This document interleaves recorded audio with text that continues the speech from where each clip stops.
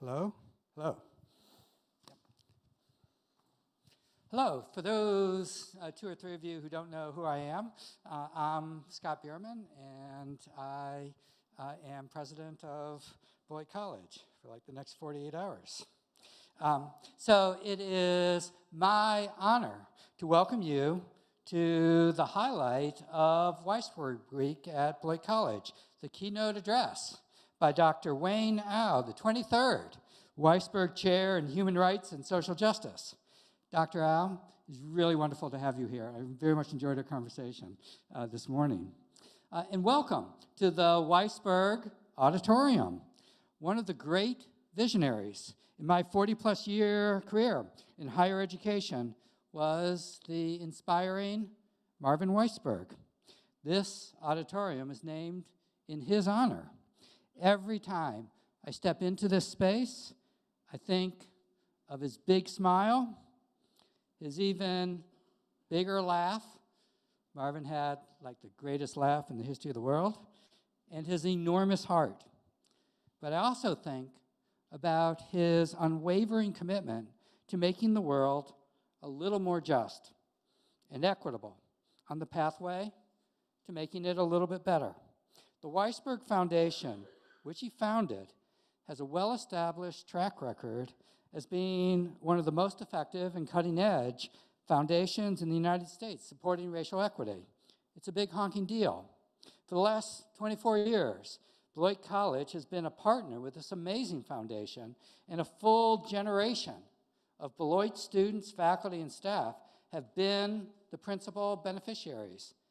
How lucky are we?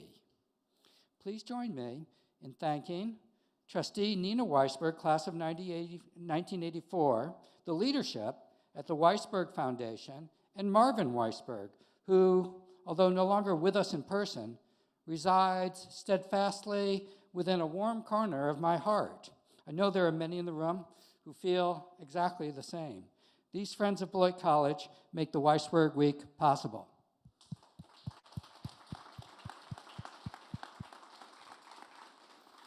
Among other things, the Weissberg Program in Human Rights and Social Justice brings major speakers and events to campus, as well as offering scholarships to female Beloit students from Cambodia, Liberia, and Guatemala, scholarships for low-income students to access study abroad, grants for summer internships, and a postgraduate fellowship for students to take their first steps towards a career in human rights and social justice.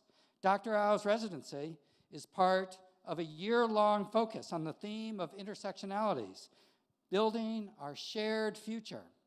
This theme and related programming emerged out of a fruitful retreat last year led by Dr. Sonia Johnson and Dr. Daniel Borowski.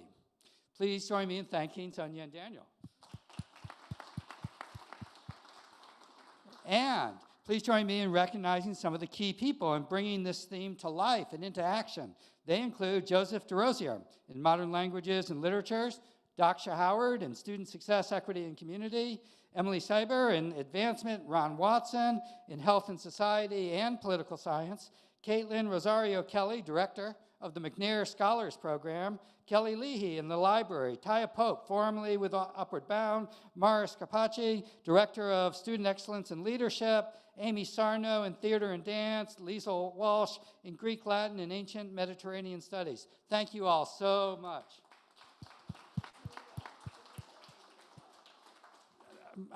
Maria Scarpese, thank you.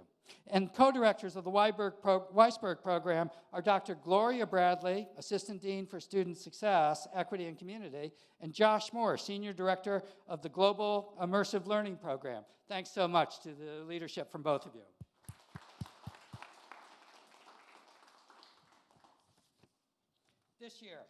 This year, as part of the thematic programming around intersectionalities, Beloit College students have met the Owsley Scholar in Residence, Maria Parker, about the arts of hip-hop and civic engagement, the Ivan Stone lecturer, Michael Woldemariam, speaking about U.S.-Africa foreign policy, and taking a course with Caitlin Rosario Kelly based on the National Seeking Educational Equity and Diversity Project. We are delighted to have Dr. Wayne Au on campus to round out this year's programming with a week focusing on teaching for social justice. To introduce you more properly to Dr. Au, I welcome Dr. David Segura, Assistant Professor of Education and Youth Studies. Off to you, David. All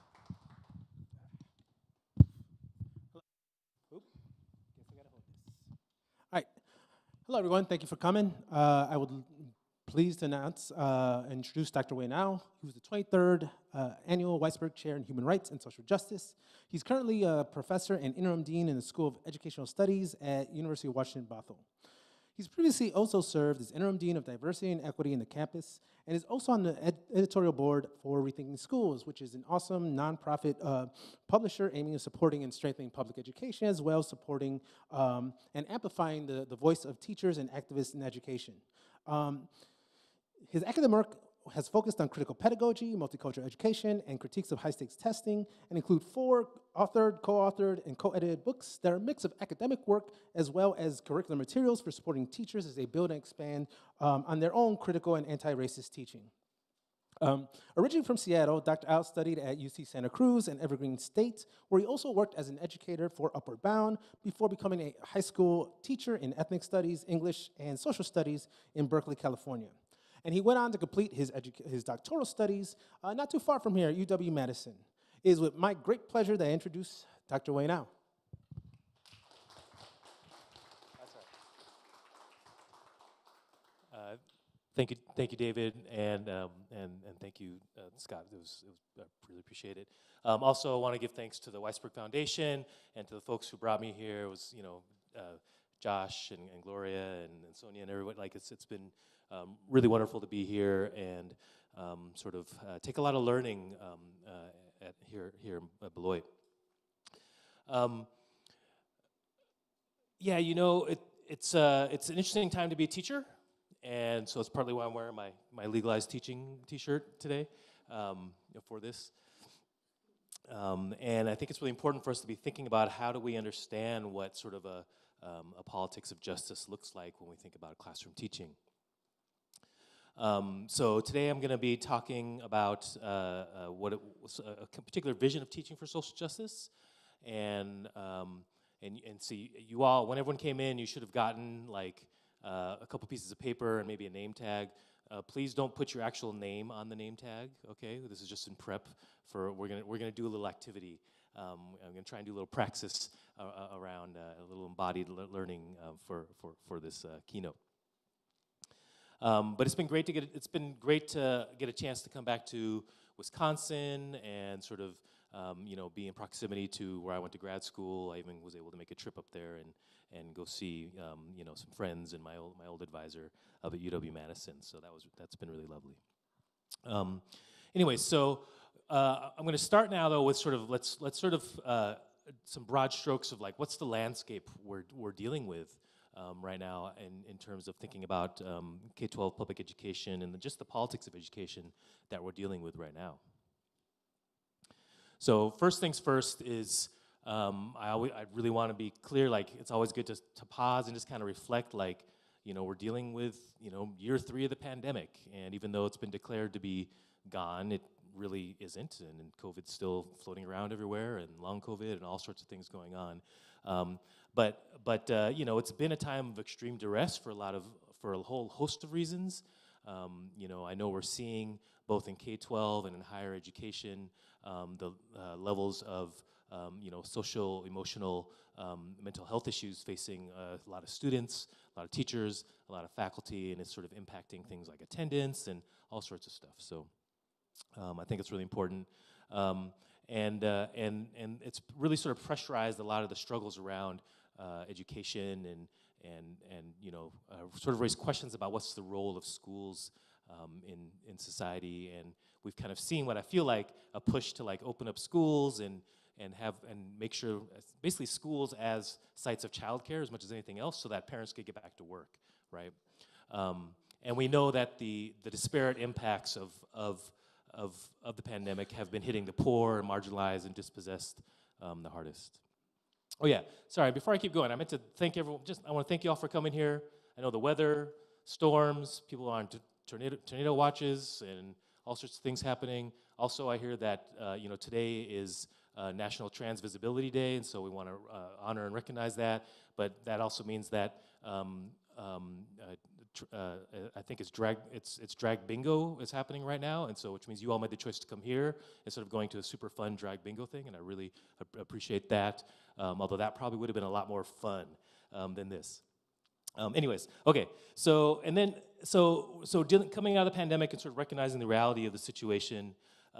So then, what's going on across the U.S. right now? So 42 states have tried to ban something that they believe is "quote unquote" critical race theory, and I have to put it in quotation marks and put that parenthetical that says or what they believe it to be. Now, to be clear, most of these jokers trying to ban critical race theory, probably 99% of them don't know what critical race theory actually is, and they've labeled all sorts of things to be critical race theory. Things like social emotional learning, which is the furthest thing from critical race theory, or inclusive education, or just broad terms like diversity, right? Like, these things aren't connected to critical race theory at all. They might be within the same cloud of like multicultural education or something, but very, very different, and it's just been inflated and conflated in so many ways with so many different things. We're seeing books being banned in many states. In 2022, over 300 anti-LGBTQ bills have been introduced or were considered in various U.S. states. We're seeing violent right-wing attacks on drag queen story hours at libraries and other spaces. Discussions of gender identity and sexual orientation have been banned in some states. We're going to talk about Florida in a minute. LGBTQ affirming books are being taken out of classrooms and libraries. And we're even seeing some conservative politicians using the language of eradication for trans and queer students. It's like, and we need to really sit with that, right? Like, what does it mean to say eradication of a particular body and what that physically looks like? And it's really, really disturbing. Some other spaces, Iowa's trying to push a full-blown school voucher program, and for those of you who aren't familiar with school vouchers, that's the idea that parents could take think of a coupon of your state of your public funding from the state and give that to whichever school you want to give it to, but that includes private schools, private religious schools in particular, and start raising some questions around should public money be able to be spent on religious institutions and separation of church and state and all that kind of stuff. And that's setting aside the issues around sort of free market approaches to education and those kinds of issues that are raised by voucher programs. Missouri had a bill banning CRT, and then they were trying to figure out how to pay teachers money to take courses in teaching patriotism, right? That was one that came up on like Daily Show a couple weeks ago. That was kind of worth noting as well. And basically, Texas governor recently proposed ending tenure after university. It was a couple days after the university faculty in Texas affirmed their right to teach CRT as an intellectual and political concept, right? And think about that, ending tenure, right? And for the university faculty in the room, this is one of the things that we sort of hold on to as a way that we could have political speech and not have to worry about losing our jobs because of that speech. And it's one of the sort of core things about higher education that I think is important, and it's definitely under attack. And just this week, because they knew I was going to give this talk, I've talked about this. I've visited several classes and had a chance to talk with many students here at Beloit, and I really appreciated that opportunity to learn from you all and understand this context a lot better. But Waukesha School, a school in Waukesha banned the singing of Rainbow Land from their elementary school musical, okay? It's a first grade class, and it's actually one of my close friends. She's a former editor at Rethinking Schools, and she and I have worked on a book together and some other stuff. Her name is Melissa Temple, and this kind of blew up just this last week. It's been on CNN. She was supposed to be on with Don Lemon and People Magazine and all this kind of stuff. But basically, her first graders were going to sing Rainbow Land. They love the song, right? It's a song by Dolly Parton and Miley Cyrus, and someone complained, and they thought it was too threatening to have the song Rainbow Land, given all the sort of anti-queer politics that are flowing around. And so then they were told they can't do it. And so it's kind of blown up, and it's kind of been making the rounds, right? But think about that, right? Like, here's a first grade teacher wants her first graders to sing Rainbow Land, and it's not that controversial. It's just a song about inclusion, but even that becomes too much in this kind of context. So let's talk about Florida a little bit. I think we need to start using the word fascism a little more openly now. People hesitate to do that because you think about the word fascism, you think about maybe Hitler and World War II, but the kinds of stuff that's happening in Florida really starts to evoke that set of politics, a really hyper-authoritarian state that is clamping down on so much political speech and free speech and educational speech, right? And so in Florida, they had the Stop Woke Act, which bans discussions of anything related to diversity, CRT, equity, and inclusion, anything DEI related, basically. And then there's the big fight about the African American Studies Advanced Placement Tests. And this is a really important piece that I've talked with a lot of students about, because what happened was College Board and the folks, the College Board who handles the advanced placement exams ended up basically editing the AP African American Studies exam literally to whitewash it. They took out all these things that they thought that folks in Florida thought were offensive, and really sort of sterilized it in many ways before rolling it out. And the reason why it's important is because something like AP ends up being, that's what everyone in the country takes. And so essentially what happens now is we have everyone who's taking the AP African American Studies exam is taking they're taking the exam, they're taking the Florida version of the exam. That's for everybody. So Florida's basically setting the curriculum around AP African American Studies for the entire country, which I think is something is problematic and we need to be thinking about. So DeSantis has vowed to go after universities and professors teaching diversity. Universities are getting rid of anti-racist statements. Folks are removing books out of libraries and classrooms. DeSantis is moving to try and close down like gender and women's studies programs, trying to end all DEI programs, also trying to work on ending tenure, right? So this is the state of what's going on in Florida, and it's one sort of very, intense example of sort of what's going on, what can go on politically here in the U.S. right now. So then what do we do about all this, right? You're like, oh man, Dr. House coming out with just the most depressing talk ever, right? I'm not going to be a teacher, and what's going on? That's okay. I always end on a hopeful note, and we're gonna get there. So then how do we operationalize then? If we're gonna think about what it means to teach against all this, right, and teach for social justice, right? Teach in ways that supports anti-racism, that supports Black Lives Matter in schools, teach in ways that's queer and gender affirming for however anyone identifies, right? How do we understand that, and from a really practical K-12 perspective? So what I'm gonna go do now is, are we about to have a tornado warning? Oh, we had one, okay. So what I'm gonna do now is kind of, we are probably in the safest place in the building. So what I want to do is work through sort of what are sort of generally sort of rethinking schools tenets around teaching for social justice, and just to give you a brief history, rethinking schools is now around 35 years old. It was started by teachers in Milwaukee who really wanted to figure out how to do, they were reading critical scholars like Henry Giroux and going, what is this guy talking about, and what does this have to do with how I teach on a daily basis? We need to do our own thinking about how to do social justice and critical pedagogy in classrooms. And so they got together and they started producing a newspaper, and for the younger people in the audience, newspaper was actual print, and it would rub off on your fingers. It was black and white, and it was a whole other old technology at this point. Okay, is that a more serious one? Okay. I'm just going to keep talking. But if tornado comes, let me know. And so Rethinking Schools has really grown and become a national influence on effective practice for teaching for social justice. Our books and magazines are assigned in teacher education programs around the country. Dang, that's all right.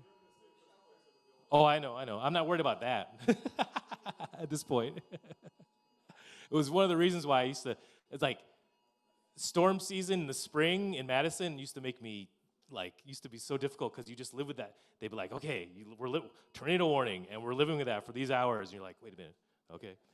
That kind of tension. Yeah. So there is a tornado warning. We are in the place that you're supposed to go to in the building. Right on. So there's not anything you can do about the alarms, but we're in a safe place we can be in right now. Okay. Maybe we'll get some other people in the building to come down here and they can join the lecture. So wouldn't be a trip to Wisconsin in March without a tornado warning, right? That's fine. Anyways, so I'm going to kind of work through some of the tenets of teaching for social justice that we use in Rethinking Schools, plus a couple additions as well. So the first one, and this is really the core concept, right, is the idea that we need to be grounding our curriculum and our teaching in the lives of our students, right? And this is like probably I would say if I were to pinpoint like one of the biggest problems with the whole anti-CRT stuff and the banning of all multicultural stuff is that like what those laws effectively do is they end up banning the identities of large portions of students from the classroom curriculum, right, and from the teaching and the pedagogy, and so you're basically alienating and marginalizing huge swaths of young people. So, but when we ground our curriculum and our teaching in the lives of our students, what we're doing is we're recognizing that their identities and who they are and their communities and their parents and their histories and their own community institutions, all those things are important in our classrooms, right? And that means recognizing then sort of the complexity and the diversity of everything that they bring to our classroom spaces and making sure that they are seen in our curriculum and our teaching. The second piece is pedagogical, right? We believe very strongly in teaching through dialogue, right? This kind of goes into the legacy of Paulo Freire, and Freire wrote about a famous chapter about the banking style of education, which is the idea that teachers hold all the authority and the knowledge, and then students are blank slates or empty cups, and then as a teacher, we're just going to crack open your head, and we're going to pour the knowledge in your brain, and the students, you don't really have any, you don't have any say in it, you don't have much power, you're just supposed to be the receiver of the knowledge. But if we're going to teach for social justice, we got to push against those kinds of dynamics, push against that kind of power differential, and understand that learning actually happens through conversation, through dialogue, which is maybe a little ironic to say in the middle of a lecture on teaching for social justice, but we're going to get to the practice part too, so then we'll have some dialogue, I promise. And so right in line with everything I've been saying, then we want to critically support students' identities. Our work needs to be there to support students, like we teach the students that are in front of us. If there's one thing that educators learn is that, people can have all kinds of it makes me, I find it upsetting, right? Right now, there's so much talk about learning loss, right? Oh, the pandemic, and there was all this learning loss, and then they're looking at test scores and all this stuff. And I'm like, wait a minute. As teachers, we do what we've always done. Like, our students are coming to us with what they have, right? And they're coming to us as who they are, and they're coming to us with whatever issues. In this case, I think right now we're dealing with a lot more, like I said, mental health issues, socio-emotional issues. That's just part of the reality. And as educators, that's always what we do. We teach the student in front of us, at least if we're good educators, right? And so which means we're always supporting our students' identities and everything they're bringing with them all the time. Now, I added critically to this because I also think it's important to understand, if I have a white supremacist kid come into my classroom, I'm not going to uncritically support that particular identity. So I'm trying to think about the politics of those identities as well and try and develop student critical self-reflection around who they are and who they want to be in the world and what the implications of their ideologies and viewpoints are as they move through the world. So again, you can see the through line just going across all of this, right? And so then if we're grounding our pedagogy in students' lives and we're supporting their identities, that means that we have to value home languages, right? Language is an expression of culture. Like, we know that through and through. And so one of the best ways we can support students in our classrooms is by supporting their languages. And so, you know, that means lifting them up, and you know, not understanding home languages in terms of deficit theories. We so often get the idea, oh, this student's English language learner, they can't do this, right? No, that's not the case. Actually, the kids who come in as native speakers of other languages first, like, they're bringing way more, like, so many more skills to our classrooms, both in terms of their home language. They have their English language skills, and they have their translation skills, and all the cognitive stuff and the cultural stuff that comes with that as well. That's all what they're bringing, all that, and we have to recognize that as something powerful and something really to value in our students in our classrooms. And the other thing that we really like to focus on is the idea that our students are really capable of addressing political issues, social and political issues, right? So often we hear things like, "Oh, they're kids. They can't understand that," right? I mean, shoot, Dr. Segura and I were just talking about little kids and some of the research around, like, a lot of times folks are like, "Oh, you can't talk about race with a 4-year-old. They're kindergartners. Like, they don't know anything about it." But if you look at the research on it, they are, at 4 years old, they are already getting racialized messages, and they're having racialized understandings of different identities even at that age. And so it's true, I am not going to go teach critical race theory to a 4-year-old because that doesn't work. But we can talk about concepts of fairness, right? And talk about we have great articles in Rethinking Schools around, like, you know, how do you teach about skin color to little kids, and how do you teach about different kinds of hair and loving ourselves and loving the diversity of who we are, right? So we can engage with something like race and racism and even white supremacy in a way with young people. But you just have to, like, we have to scaffold it, and we have to think about what are the core concepts that drive that. And this also means that we also respect young people in a way as activists, right? You know, we know that students, they'll write letters, they'll organize, as I'm going to point out later in my talk, they'll do walkouts and protests, right? Like students are thinkers, and they're smart, and they care about their world. And so we should respect them enough to engage them in, like, real and serious issues in our curriculum.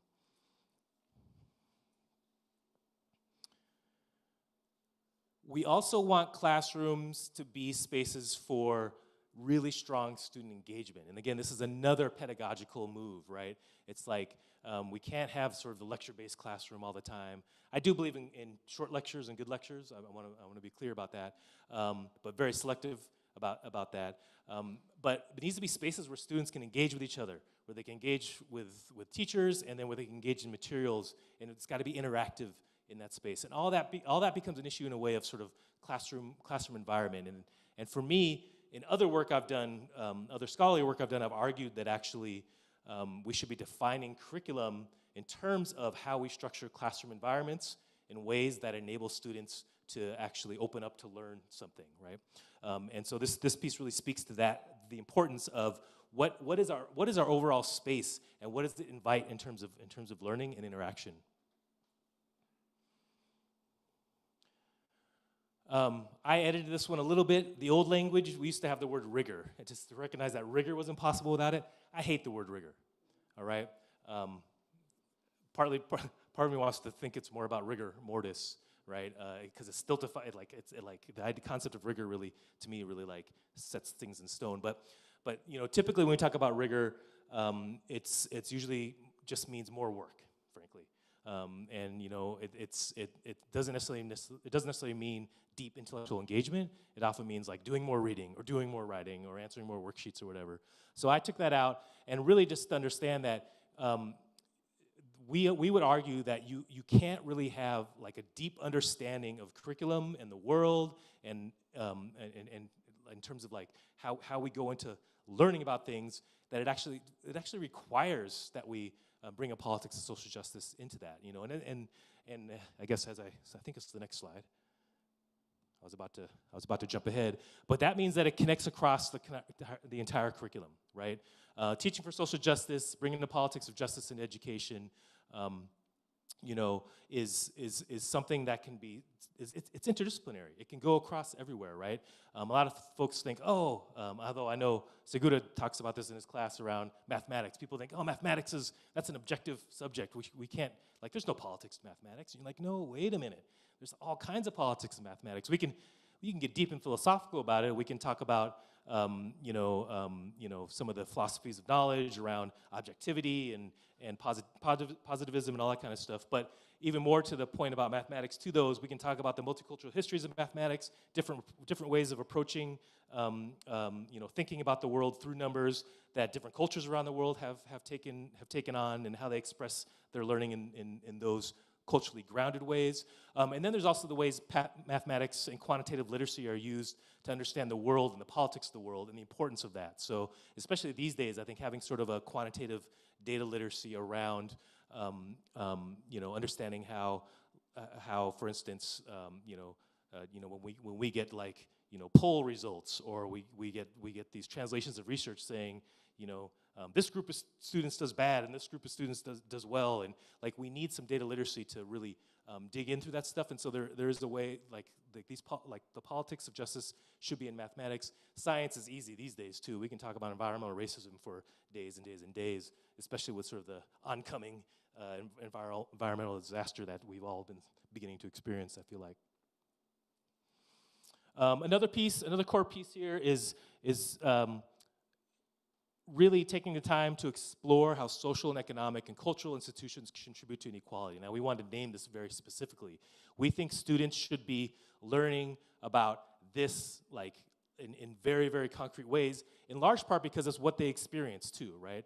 I think it's important that folks learn about, for instance, I want students to learn about tracking, right? It's something that a lot of students experience, and I think they should be having, they should have that as part of their curriculum to see how does a educational institutional policy contribute to, segregation and other forms of educational equality related to race and class in a school. Same thing with high-stakes tests. That's a conversation I've had with a lot of students in the last few days, was about, they're like, what do we do? And I'm like, one thing we should be doing is we should be teaching our students about these tests and the issues with them, so that they can understand the particular game that they're being required to play in their schools. And so, there's so many angles we could go around this, talking about white supremacy and institutionalized racism, treatment of queer students, treatment of students with disabilities, all sorts of things. But really, we want students to develop those kind of big picture institutional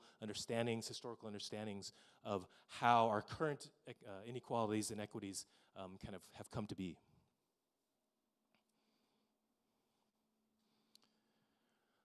And so there's a politics here where we want to also critique Eurocentric school knowledge, right? So we come from a standpoint that recognizes that our schools are essentially part of a settler colonial system and state, right? And there's a historical commitment to Eurocentric forms of knowledge and thinking within our curriculum, and we want to push back against that for all sorts of reasons. Chief among them, just to say that if we're going to be anti-racist and we're going to recognize the multiplicity and complexity of our students and their communities, then we shouldn't be working within a Eurocentric norm. We need to be working within, at minimum, sort of a polycentric norm, and having folks sort of understand the world from different lenses and different views.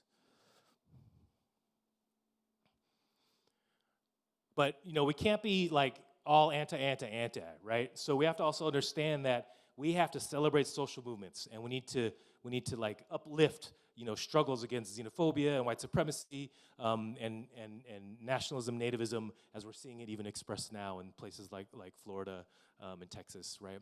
And sometimes here in Wisconsin as well. So we got to that's the thing. You can't get stuck on the critique, right? Because if you do, then you just feel the world sucks, and I'm just what am I going to do?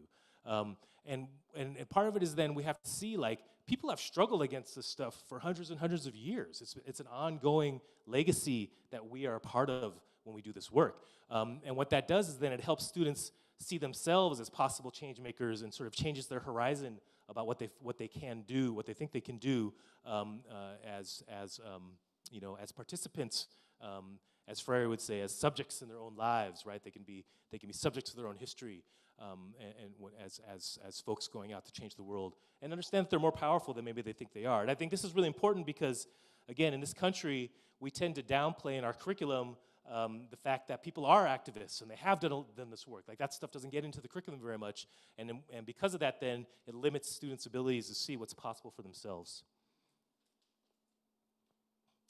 And then this is another one I added. It wasn't this was not on the original. Is that we need to be thinking about healing and joy, and this really comes from, I think, the moves that have happened in K-12 ethnic studies. There's been a real push for, like, how do we think about education in ways that can help address historical trauma, community trauma, and really then how do we create classroom spaces that can be like healing for folks, right? It's kind of a radical idea, instead of talking about this oppressive classroom and oppressive curriculum, like how do we find healing, and how do we make learning joyous, right? I really appreciate that about your class, Sonia, the curative class, communities class. We did a breathing exercise to, like, start class, and it's sort of like it grounds you. It was a little bit of yoga, and it creates a kind of community and sort of brings us to a different space. And there's a spirit of healing behind that, which is really important. Okay, so we're going to do an activity, all right? Now, I understand that we are in an auditorium, so I don't want you to get up and run around or fall downstairs or do anything like that. But we're going to do something called the Race and Gender Justice Scavenger Hunt, all right? Now, all of you should have a small sheet that's a roll, something's very short and small. And you should also have a name tag, perhaps. And you want to write the name of your role on your name tag. Okay? And basically what I'm going to ask you to do is to take a moment and read your role. Actually, I'll wait a sec. People are still flipping, so got to step back to the classroom teacher and me. So take a moment and read your role. Right? If you have a pen, I know some of us don't have pens or anything, but if you have a pen, write the name of your role on your name tag. Go ahead and put that on. That's your temporary identity for the moment. And then rather than get up and move around, and we're going to do it, we're doing like a mini version of this little activity, okay? Rather than get up and move around, what I'd like you to do, though, although you all might have to get up and move around, is to just turn to the people next to you or behind you or in front of you, right? We're just in your seats, stay in your seats, that's cool. And see how many of the questions you can answer on the question sheet. Okay? So we'll go ahead and we'll let this go for a few minutes. Give it a shot.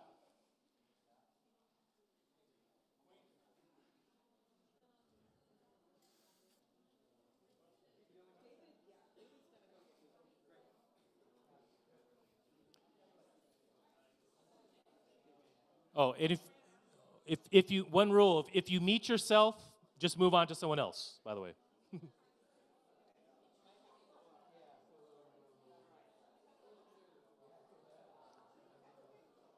I'm just putting some samples up here of some of it, kind of for the live stream so they can see what we're doing.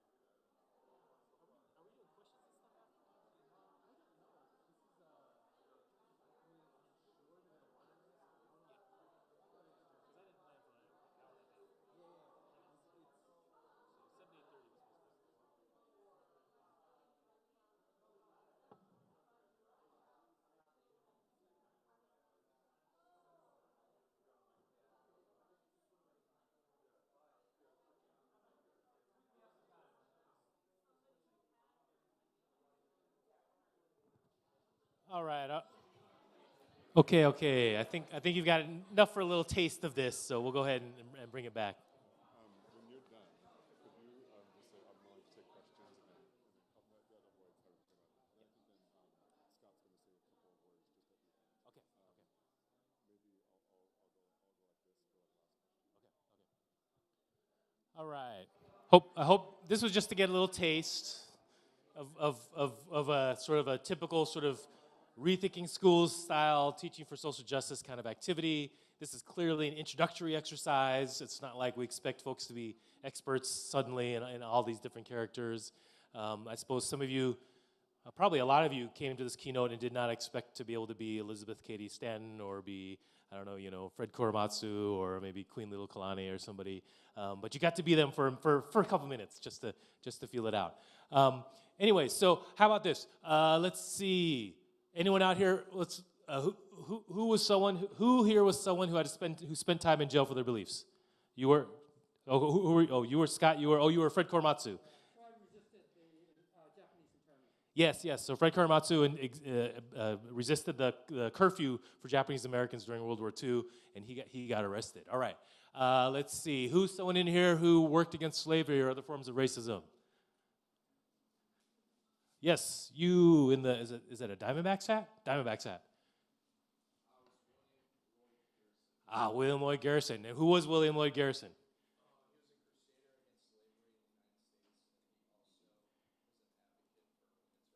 Yeah. Yep. Absolutely. Crusader against slavery, advocate for women's rights, which also could be the next one too, right? That was someone who was advocate for women's rights. And then here's a good one to always use to chew on. Who believed violence was necessary for justice? Anyone in the room? Go ahead. You were Malcolm X, right? By any means necessary, and trying to think through how do we resist white supremacy, and by whatever means we need to. Okay. What about nonviolence? Someone who used nonviolence in their work? Yes. Right. Henry Thoreau didn't pay taxes, and because he didn't support the war. Who met or was someone that you'd never heard of before? It's okay to admit that. All right. How about here? We'll go over here. Oh, the Grimke, the Grimke sisters. Yep, absolutely. Okay, that's one. All right, what another one? Oh yeah, Bernice Regan. Yep. Okay. Yeah. So, sure. Marcus Garvey. All right. Go ahead, both of you. Okay, Susan B. Anthony and Leonard Peltier. Okay, good, right? So, wow, see, there's a lot of important people to learn that. And I would argue that this isn't even the full list of the roles, but this list is kind of a beginner's list, frankly. And so if you start to study this stuff, there's a whole bunch more folks you could be picking up, all right? And then what about, let's see, we'll skip that one about who you have heard before. White person who worked for racial justice in the room, please. Harvey Milk. Okay, right on. Absolutely. Harvey Milk, very famous. There was a movie prominently known as a gay rights activist from San Francisco, but also worked for racial justice. So you can see what this does, right? Oh, sorry, go ahead. John Brown. Yeah. And that's been made a little more famous because of the Showtime series, I think. If any of you watched it, it's actually pretty good. I mean, it was all right. It was entertaining. Fictionalized, of course, but entertaining. And there's conversations about John Brown and whatever. There's complex political conversations to have around John Brown. But so I hope you get to see what this kind of does. There's so much work going on in this kind of activity, right? So already there's a kind of engagement that happens, right? The energy in the room changed. You all stopped listening to like me just blabber on about all these politics and education and stuff. Suddenly you were up and around. People were talking. I saw a lot of smiling, a lot of like engaged activity. Folks, learning, talking to each other, learning about new people, like all of it just shifted. And then the content of it was, you could see, like for a lot of you, there was a lot of folks who answered the one about, someone you'd never heard before, right? There was all this kind of learning going on in this space as well, kind of all within this politics of like trying to build our knowledge around issues of justice and stuff around folks' different identities. So this is a very sort of typical Rethinking Schools thing. For all of you current and future teachers in the room, I would say this kind of activity is great for any introductory activity. So Like when I used to, like if you're teaching a novel, what you do, sorry, I teach methods, or I used to teach methods courses, so I can't stop myself from this.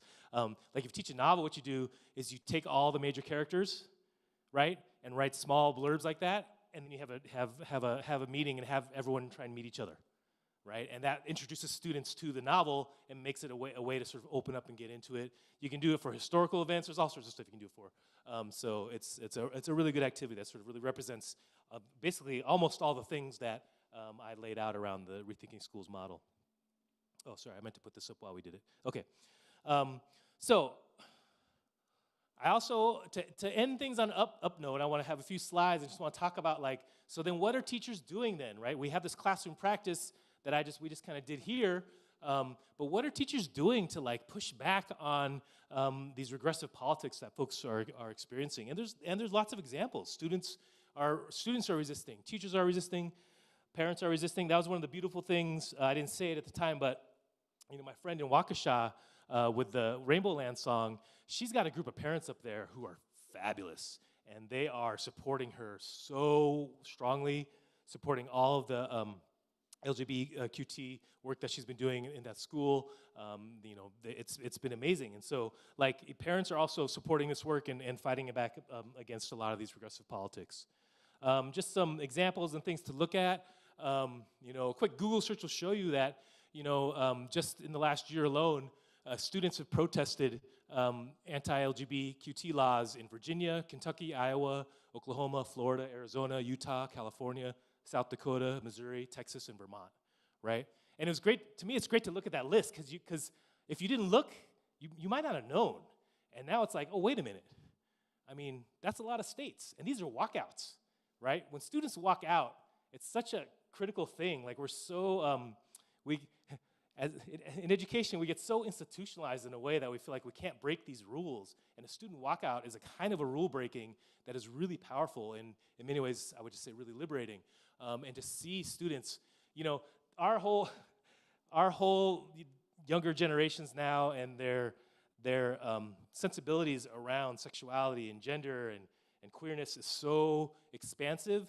And this kind of stuff just shows me that, like, all these folks trying to pass these laws, they're just out of touch with the reality of where the majority of the population is. But unfortunately, those folks actually have the power to, like, push through on those laws. But I see this stuff, I'm like, the kids are going to be all right, K-12 ethnic studies, there's an ongoing movement. It's been going for a while to bring ethnic studies into K-12 classrooms, okay? And there's really great work happening.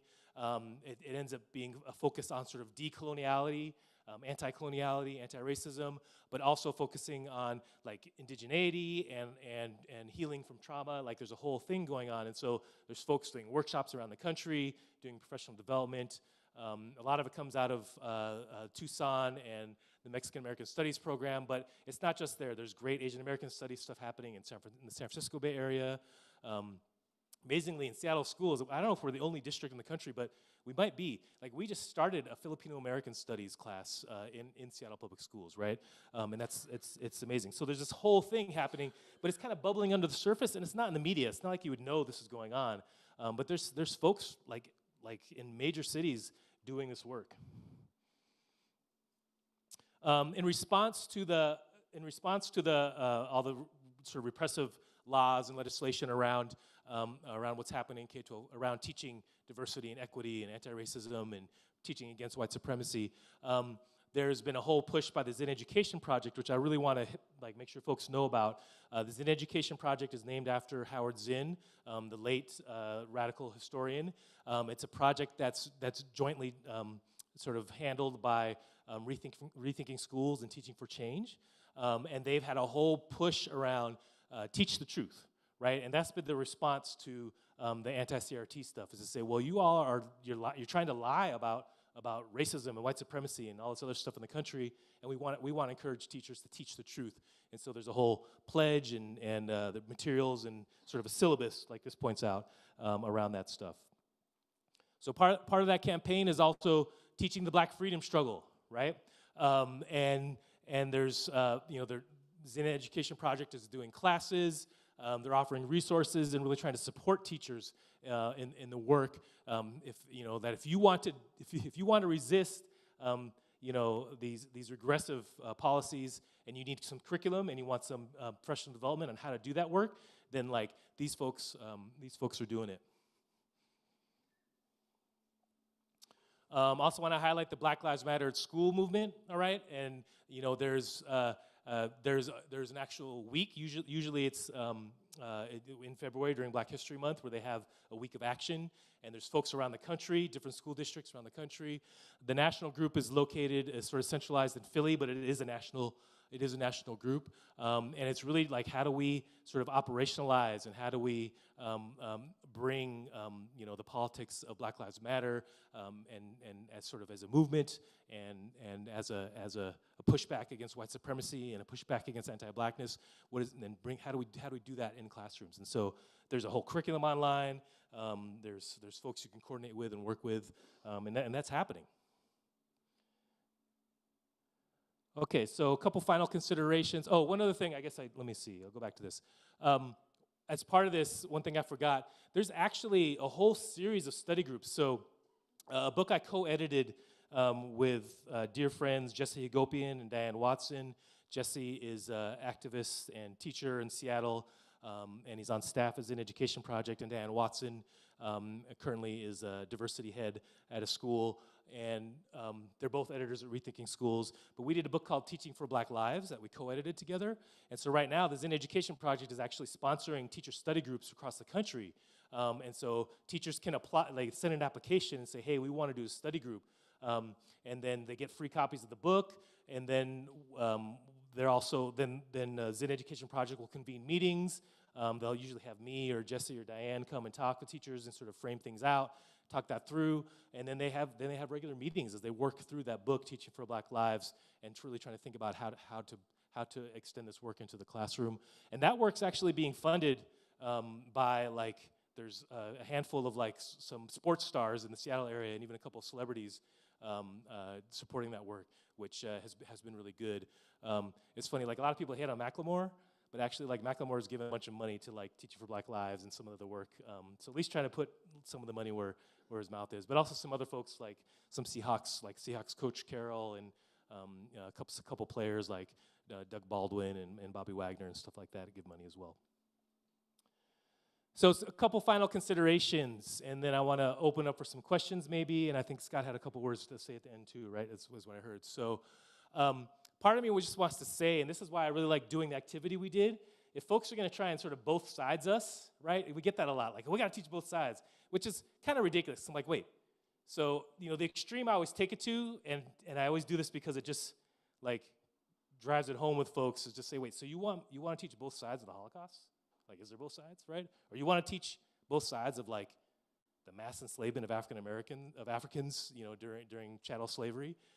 There's no both sides to those things, right? But we still get some pushback around that. Well, we got to teach both sides. It's a controversial issue. I'm like, all right, let's ditch both sides, but let's drown them in complexity. The activity that you did around the racial and gender justice scavenger hunt was really about the complexity of politics, and really kind of showed this you get to see this range of how folks respond to oppression, and so that is one sort of, I don't want to say antidote, but strategy for pushing back on some of those simplistic both sides arguments.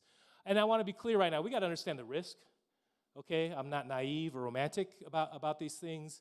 When we put out Teaching for Black Lives, I started getting hate mail. There was some cat in Wisconsin, actually had his actual address, was sending me stuff. And I get emails and whatever.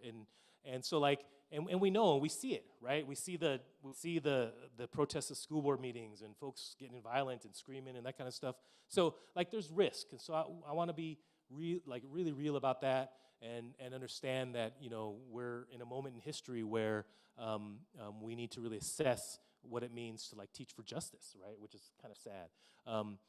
But that's not an argument not to do it, because part of me also says because we're in that moment in history is the reason why we really have to do it. Okay, we can't just be quiet. We can't just cow down in the face of all this. And then related to that then is that you have to build community. You can't go out and do this work by yourself. You gotta find other educators, find parents, find folks who you can organize with, build these networks and find the curriculum stuff I put up here, like go check out Zen Education Project, go find those other teachers. There's always folks everywhere who are supportive of this kind of work, and you got to build those relationships and build those networks because that'll help you survive the moment and give you some more power as you do this work. And I always, relatively nearby in Chicago, they always have a social justice curriculum fair. In fact, apparently, it's in November. Yeah. And I didn't remember, but Dr. Segura and I met back when I was a doc student, I don't know, 20 years ago probably or something like that, 18 years ago. Great space. And you go there and you're like, whoa, how many people come these days? Do you know? Hundreds come through, right? Yeah. And so you go there, you go to a space like that and you go, wait a minute, I'm not the only one, right? And I can find my people. And it's really important to do that. It helps you have the strength to carry on and move forward with things. So, all right. So that's my spiel for tonight. Thank you for listening and for engaging. I appreciate the time, y'all.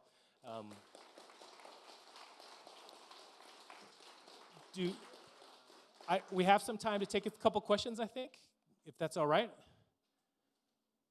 And there's a mic or two moving around. I'm really happy to engage with some questions with folks.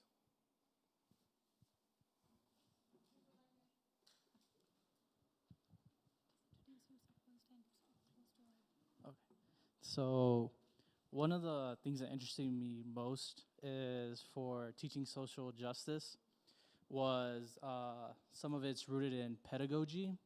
So I want to ask, what are common teaching practices that root pedagogy and, that support this anti-critical race theory, diversity, and inclusion? Yeah, so pedagogical practices that are resistant to the anti-CRT stuff, yes? Yeah, or teaching practices that are settled in pedagogies that are against, so teaching practices in the classroom, the structure and dynamics and how they support anti-CRT. Wait, how they support anti-CRT, okay, all right. Yeah, so you experienced one, right? I think that I did here a little bit, right? And the reason why I would say that's one of those one pedagogical practice, like something like the scavenger hunt, is because if you think about it, it's something that asks you to engage other human beings in your class in a way that ends up being active and actually starts to build towards community, right? And even if you just think about that, the idea that building community, right, and doing that through an engagement around difference in politics, that in itself becomes a pedagogical commitment that I think that pushes back against the anti-CRT stuff, right? So that to me would be a sort of a baseline thing. Anything that we do as core practices that's doing that's building community, getting folks to think critically about the world, and figure out ways to engage each other and learning around that. But that could be a lot of stuff, right? I would even say, okay, maybe writing an essay can do that, right? Or reading the right kind of books can do that too, and having discussions in classrooms, and working in small groups, and doing projects. A lot of the stuff that we already do can be that, but it's how we frame it, and then how we enter into that with students, I think. Yeah.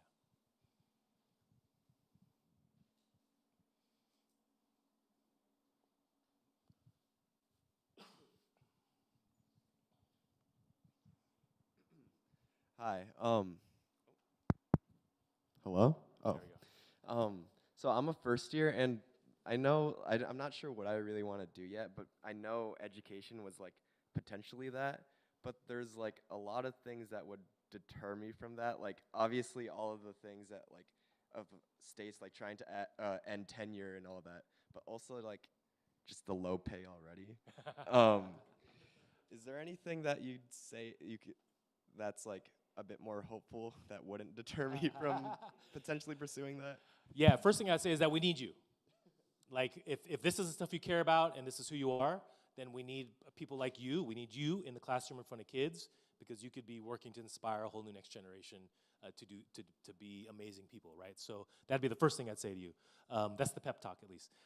What I would say, though, is that the one thing about teaching and education is it's highly localized. The conditions are different all over the place, right? And so, you know, if you go to, I don't know, go to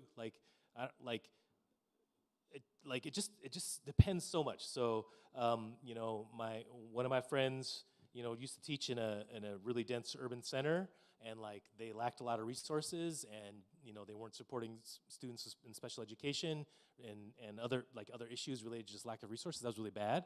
And then they moved to like a suburb to teach, and suddenly they were like, whoa, like now there's all these resources, and like they felt supported in the work that they were doing, and were able to do what they wanted to do, right? Or, you know, for me, in terms of thinking about the politics of stuff, you know, there are plenty of schools where you can go, you know, where you could have a very supportive principal who wants you to teach like this, right? Or a community that engages in this kind of thinking about the world and is very supportive of it.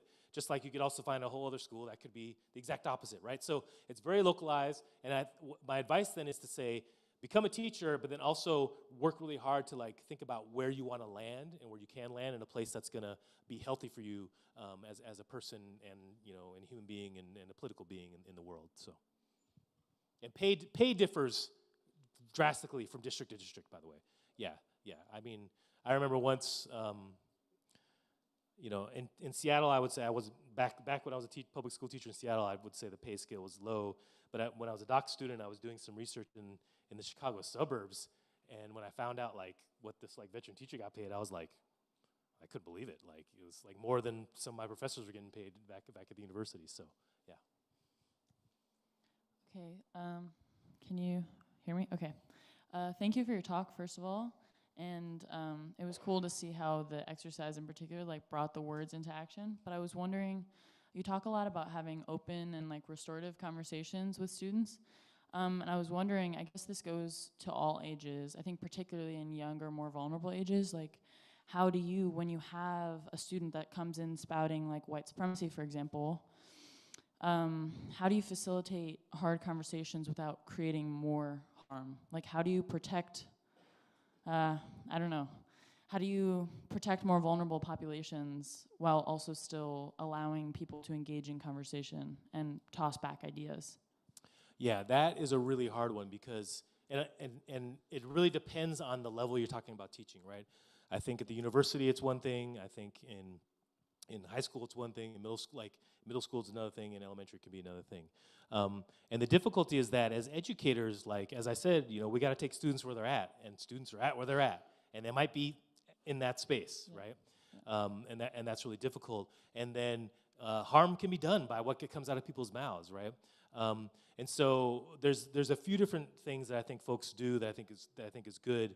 A lot of it has to do with like how do you head off the harm before it can happen, right? Which has to do a lot with classroom norms and talking about, okay, you know, what I think it's perfectly fine for folks to be talking about you know, what kind of language is acceptable or not acceptable in the classroom space, for instance.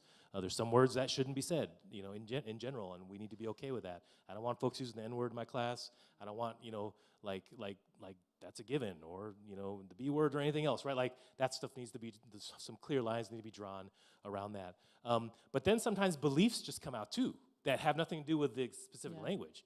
I used to teach in Southern California, my first university gig down in Fullerton, Orange County. Orange County is probably as conservative as Florida. I remember I was teaching a multicultural education class, and there's a very large conservative evangelical Christian community there. And you know, I had a student in that classroom, and we were talking about LGBTQ students and rights and those issues and how to think about that as an educator. And I had someone raise their hand and literally just say, you know, and it's very coded language, but they said, well, what do you, like they basically said, why, so why wouldn't you counsel a student out of a harmful lifestyle if you knew it was going to be bad for them, right? And it was a clearly homophobic, queerphobic comment, but without any of the derogatory language or anything involved in it, right? And in that case, what was interesting is like, because of, I think, the community we had built in that space and the curriculum work we were doing, actually a lot of it didn't require me to intervene, because a lot of the students stepped up, right? And it got kind of handled as a community issue, and it was clear that that set of politics actually wasn't welcome. But you see, there's a thing there already, right? Like it can't, you know, we can't, I can't abide by like white supremacists or sexist or, you know, homophobic like language in my class, you know, and at least in public speech. Now maybe there's got to be space created for private speech for folks to process that stuff and ask the kinds of questions they need, but it can be really difficult. And so, like, I don't have an easy answer to that question at all. Super hard, you know, because we are what we are and we're all processing, and I want to have space for people to learn too, right? But on the other hand, I also don't want I didn't want that super homophobic student to go become a teacher either, because they might gonna bring that into the classroom and then cause harm there as well. So not the best answer, but that's No, thank you. Yeah.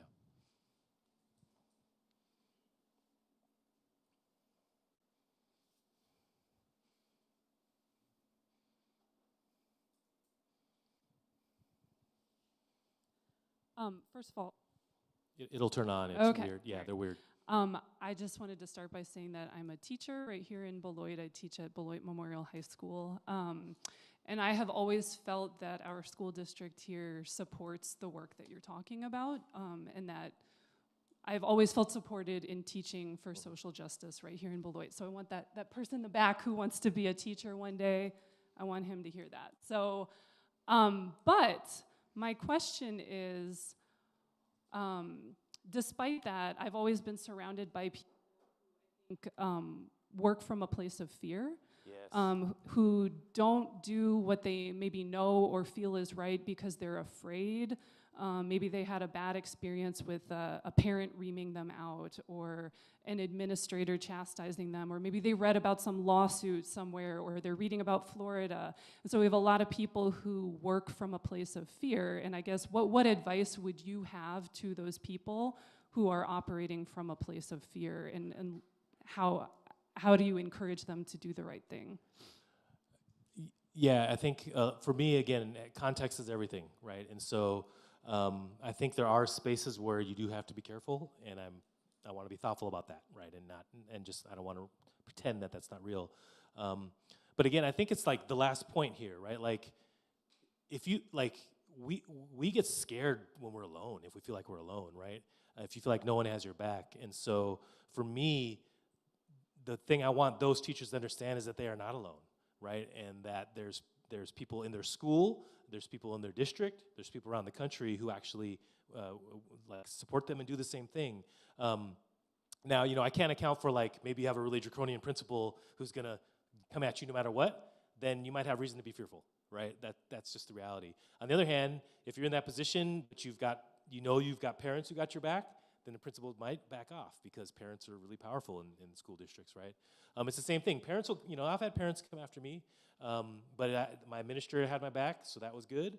I also know that oftentimes, you know, it's the angry shopper syndrome, right? You always hear the folks who are angry about something, even though maybe the silent majority over here is actually in support of what you're doing. So you got to get those folks to not be silent anymore, and let parents struggle with each other about what should happen in the classrooms too. I think that's a really important sort of community organizing take as well. I believe in unions too, and unions got to have your back too, and help tremendously. I mean, you know, it's no mistake that Florida is a right to work state, and they're able to push this stuff and have that conversation in the ways they are. So, but that's what a union is. A union is like, it's a forced community in a way, right? It's like of folks who are bonded together by a contract and their profession, and the rules that are there, and that gives you an automatic backing as well. So to me, it's just, you gotta find people. You gotta find your people. That's all I keep telling people when I'm teaching my future teachers at my university. I'm like, yeah, you gotta find your people. You gotta find your people. It's always the case. It's the only way we're gonna survive this. Yeah. Maybe just one more, and then we'll wrap it up.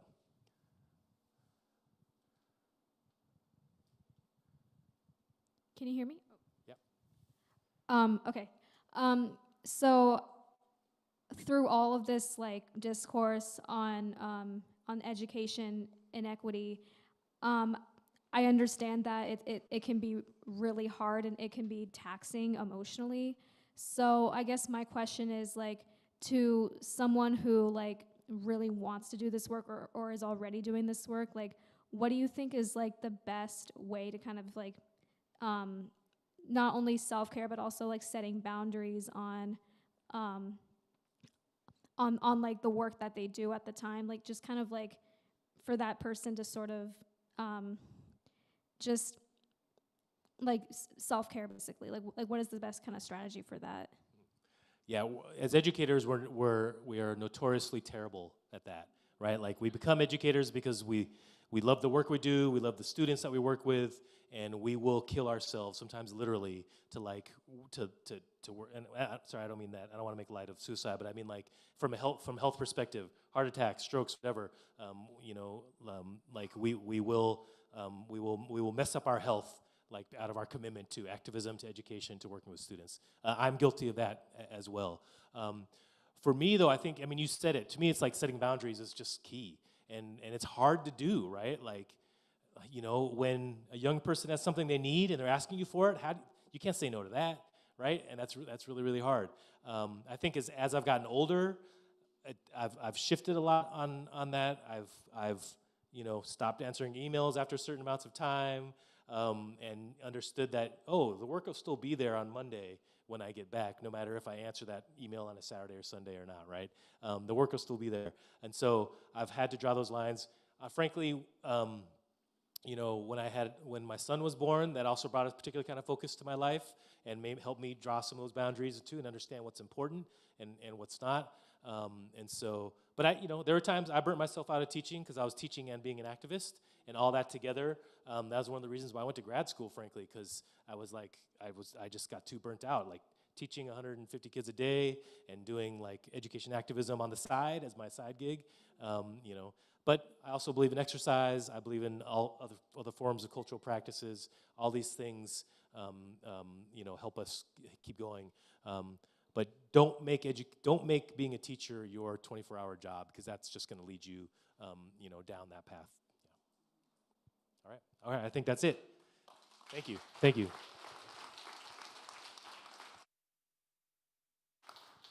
So I'm going to use this one. First of all, I want to offer my personal thanks. So it's so great to have you here. Secondly, I'm not going to have that many more times to say this. What amazing questions. And so it's so terrific to be here in this room. I'm so proud of the students at Beloit College. And goodness gracious, one more time, you distinguish yourselves in such great ways. So thank you so much for being here tonight and making this event, honestly, that much more meaningful. So it's absolutely terrific. And thanks so much for all the lecture pieces, but also the activity. I mean, you demonstrated what great teaching looks like. I mean, I don't know about others in this room, but I mean, I'm wearing my Fred tag because I'm really proud to have a moment being Fred. And I don't know about our little group over here, but I'm really proud of all my colleagues and all your personas as well. So, I mean, what a great exercise. And I wish I were still teaching economics. I was thinking about, gosh, how would I teach a Principles of Economics course now and use this exercise? It's one of the first things in the class that I was teaching.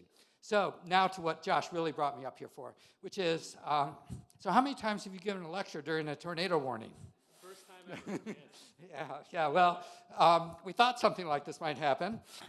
So this gold thing, it's hard to imagine I'm giving this to someone from Seattle, but this gold thing is a raincoat, which minimally you can use to get from here back to your hotel room. So thank you so much for being a part of this. Yeah, so Wayne has a 13-year-old son, and my bet is that he will end up with this and be wearing a Beloit College raincoat in Seattle, Washington, between now and the age that he's like 17 to 18, and then come to Beloit College. So I'd like to welcome your son in advance to Beloit College in the not too distant future. So one more time, big thanks for Dr. Au. Yep. Hope you have a great evening. Stay safe. And if there's anything left of the drag show, go there.